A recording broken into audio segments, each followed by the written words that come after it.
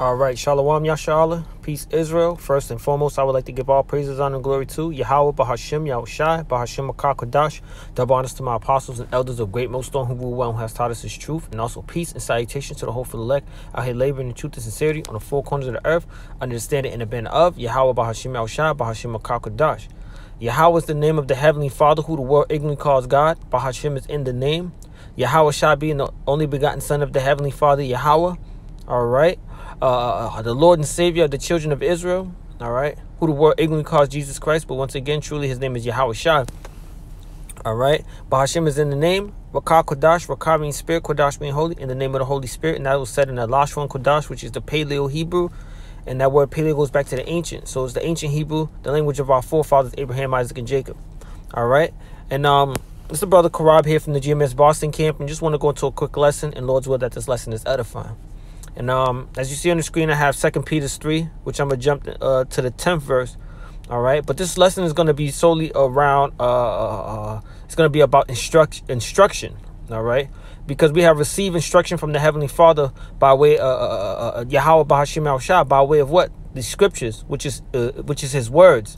All right. He gave us this instruction guide. All right. And how to operate, how to deal with situations, how to conduct ourselves, and also how to deal with the earth. And deal with how to walk in the way of the Spirit, walk in the way which is pleasing unto Him. All right, and then there's also penalties for also stepping outside of the instructions. All right, because if you follow the instructions, that means you are being obedient. But if you don't follow the instructions, that makes you what? Rebellious. And the Most High is against that. The Scripture also says rebellion is the sin as as witchcraft. Let me get that real quick.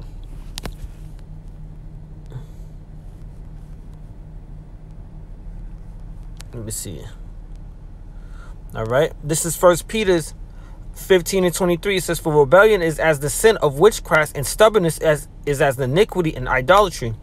Because thou hast rejected the word of the Lord, Yahweh, Bahashim Yahushua, he had also rejected thee from being king. All right. So, point proven. All right. So, ultimately, what is that being? Being rebellious is what? You disconnecting yourself from Yahweh, Bahashim Yahushua, and his instructions. In his words. All right.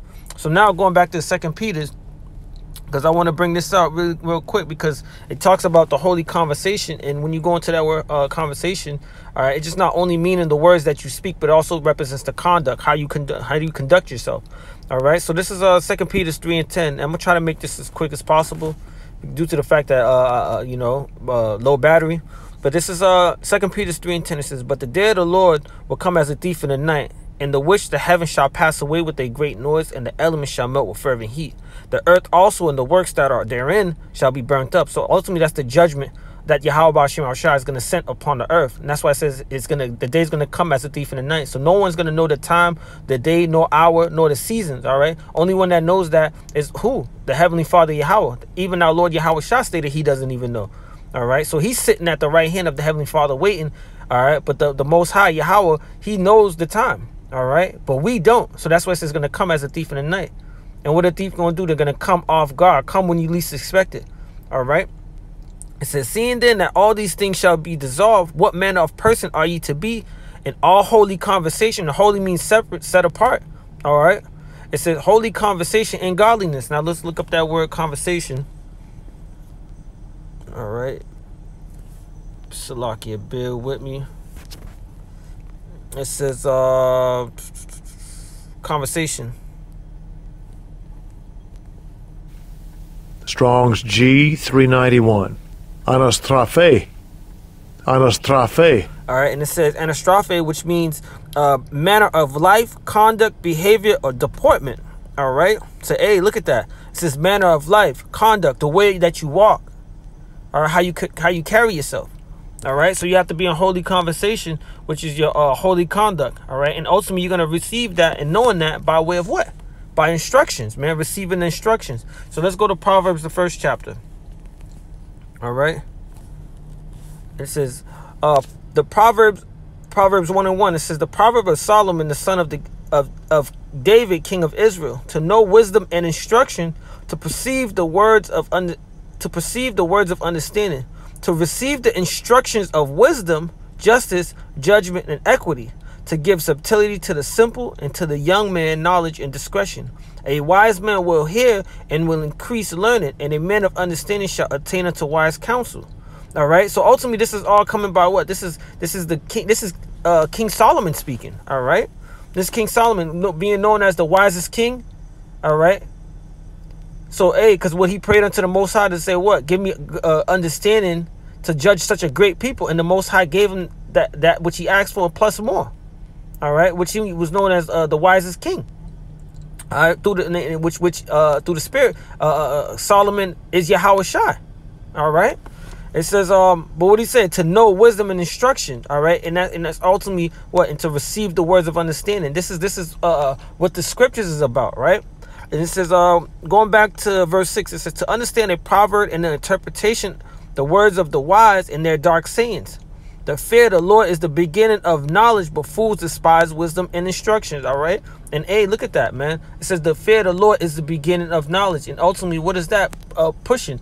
All right, that's giving you an idea. That's giving you a starting point. That's giving you something, a foundation to start building upon. All right, which is ultimately what? The fear of the Lord. All right, and if you take heed to it, if you fear Yahweh Shemel Shai, there's a certain way that you're going to carry yourself. All right, which is wise. All right, that's why it talks about. Well, let me grab it real quick. Ecclesiastes 12. In 13, it says, let us hear the conclusion of the whole matter. Fear Yahweh Bahashim Yahushua and keep his commandments, for this is the whole duty of man. All right. Hey, look at that. All right. Fear Yahweh Bahashim Yahushua and keep his commandments. All right. That's the instruction. And when you look up that word instruction, which I got right here, it says instruction. It says a direction or order. And let's look up some of the similar words. It says order, command, directive, direction, decree. All right. Let's jump down. It says injunction, mandate, commandment. All right. All right. So instruction is a commandment. It's a demand. All right. It's a, what else? What else? All right. Ruling, requirement. All right. Let's look up that word requirement. It says a thing that is needed or wanted. All right. Let's look up a commandment. A divine rule, especially one of the 10 commandments, which we know there's more than 10, but hey, man, you get the gist of it. It's the words of Yahweh Shemel Shai. And let's look up the second definition. It says detailed information telling how something should be done, operate, or assembled. All right, it says direction, key, guide. And is not the scripture a guide unto us? Is not the scripture a guide unto how we ought to walk in this lifetime? All right, and follow the ways of Yahweh Shemel Shai, that way we may enter into the kingdom of heaven. All right. It says recipe, specification, a handbook, manual, booklet. Jump down. It says Bible. All right. It says the Christian, which we know Christians are talking about. This is the book for the Israelites. All right. The Israelite, the Christian scriptures consisting of Old and New Testament. So, but why would it be linked under instruction? Because there's that saying that says the acronym Bible, which means basic instruction before leaving Earth. All right. And that's true, man. This is the instructions that you need. This is what's ultimately going to govern the earth. This is what's going to bring peace onto the earth. All right. Following the instruction. Now let's go to the second, the next precept I got. What is it? Proverbs 4. Salakia. Bear with me. Salakia about that. 4 and 13. And it reads, take fast hold of instructions. Let her not go. Keep her, for she is thy life. All right. And that she is representing what? Wisdom. And wisdom and instruction falls under the same umbrella. All right.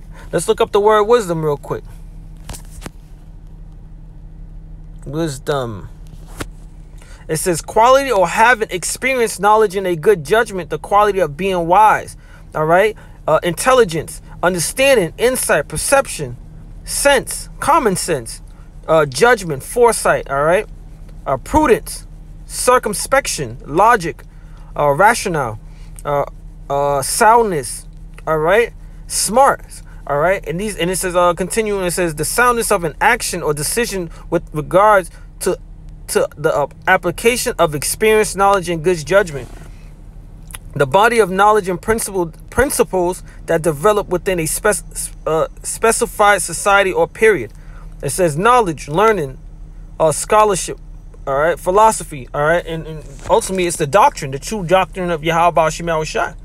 All right, and that's what the scripture is providing us, man. Take fast hold of instruction. Let's look up the blue letter of instruction. Discipline, chastening, correction, discipline, correction, chastening. All right, and that's not what we're going through. We're being chastised. We're going through these experiences so that we may learn from it and apply what we need to know by way of the scripture. Such as, for instance, for an example, as this word patience. The scripture says, "Be patient without change to the Lord's state." So the Lord's going to put us through things that we may develop these attributes, these spiritual attributes. All right, which consist of being patient. All right, being patient and waiting, because ultimately that's what the Lord consists of. He said He's long suffering. All right, but you got to know these things by way of what? By way of reading, by taking heed to the instructions that's in the book. All right, let's go to the next precept. All right, Proverbs 6:23. 6:23. It says, all right, for the commandment is a Salakia. Proverbs 6:23. For the commandment is a lamp, and the law is light, and reproof of instruction are the way of life. All right. Hey, look at that. Let's look at the word reproofs. And it says rebuke, correction, reproof, punishment, chastisement. Is it not falling in the same thing as instruction? All right. According to the blue letter, argument, reproof. It says correction, rebuke. All right. These things are all ultimately to what? Better us.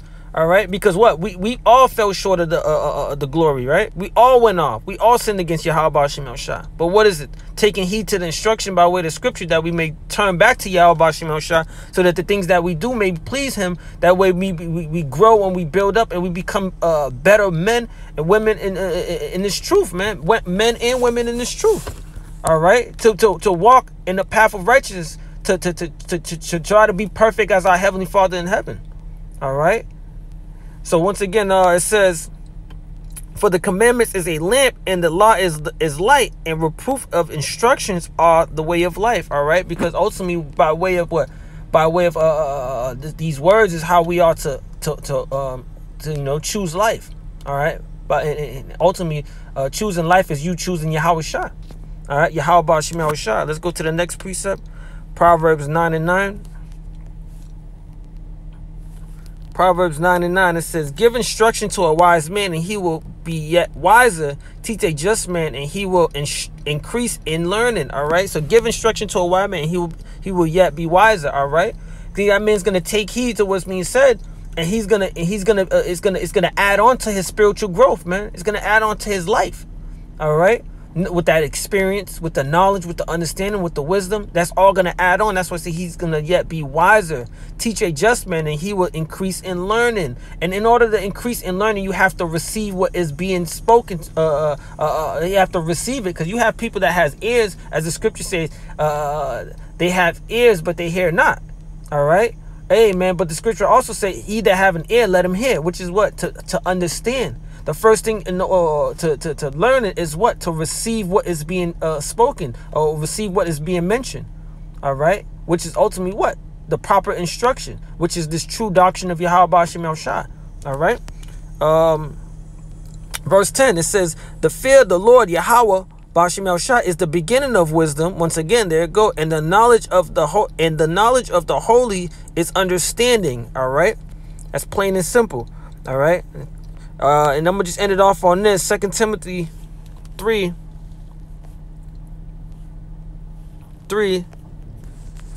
and 14 going down. It says, but continue thou in the things which thou hast learned, which was what? This truth. All right. The words, the true doctrine, Yahweh Ba'ashim Yahushua, that is presented to you by way of Great Millstone. All right. And ultimately starting with our apostles and elders of Great Millstone. All right. And on down. All right. And the like-minded brothers that are out there teaching the same doctrine, the true doctrine of Yahweh Ba'ashim Yahushua. It says, but continue thou in the things which thou hast learned and has been assured of. And to be assured of something, which means to be sure. All right. Let's look up the word. And it's just looking up, it's a great thing to look into these words. It says to make faithful, render trustworthy, to make firm, established, to be firmly persuaded of. Let the scripture also said, let a man be fully persuaded in his own mind, right? All right, and this is to be assured of. So, hey, if you got to be for certain about this, you gotta find this to be faithful and true, like the Lord, like the scripture says in 2nd Ezra the 15th chapter. The words of the Lord is faithful and true.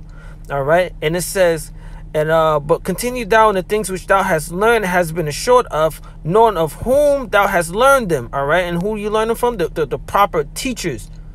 All right, how else is am I supposed to know this? What the scripture say? Roughly paraphrasing, I think it was Philip. Philip asked the Ethiopian eunuch. He said, do you understand what thou reading? He said, how else am I supposed to know unless some man guide me? All right, so there's a teacher, a proper teacher, that's going to speak the true words and to give the proper instruction and the proper doctrine for you to know how to conduct yourself and understand what's going on, so that you may walk in that likeness. All right. All right, it says, verse 15, and that from a child that has known the holy scriptures, which are able to make thee wise unto salvation through faith, which is in Hamashiach Yahushua. All scriptures is given by inspiration of the Most High, Yahweh Bahashim Yahushua, and is profitable for doctrine, all right, for reproof, for correction, for instruction in righteousness, all right. Amen. Look at it. I'm going to read it again. Say all scriptures, which means the whole book. All right, all scriptures from the Old Testament to the New Testament. All scripture is given by inspiration of the Most High, Yahweh Bashim El-Shai, and is profitable for doctrine, all right, for reproof, which is correction, all right, rebuke, for correction, once again, for instruction in righteousness, all right. Verse 17, that the man of the Most High, Yahweh Bashim El-Shai, may be perfect, thoroughly furnished unto all good works. All right, so how else are you gonna be thoroughly furnished through unto good works? Is by what? By receiving correction, instruction, this true doctrine. All right, it's like it says, for instruction in righteousness, man, because this is the way to live, man. This is the way that you're gonna walk and you're gonna become better, man, and ultimately you're gonna receive the kingdom of heaven if you continue to stay on this path, endure to the end. The same. It's like the scripture says, he that endureth to the end, the same shall be saved. So until you hold fast to thou which thou hast, you know, amen, and continue to receive the proper instruction and learn and grow and apply this to your life, which consists of experience. Amen. You know, as the scripture says, what manner of person are ye to be in all holy conversation and godliness? All right, and this is an opportunity for us to escape the destruction that is going to come. All right, by taking heed to wise counsel and proper instruction. All right. So with that, I want to give all praise, honor, and glory to Yahweh Bashim El-Shai, Bashim Akakadash, double honors to my apostles and elders of great millstone who rule well, who has taught us this truth, and also peace and salutation to the hopeful elect once again. With that, I want to say Shalom, Abba Baba, Kwam Yasharallah.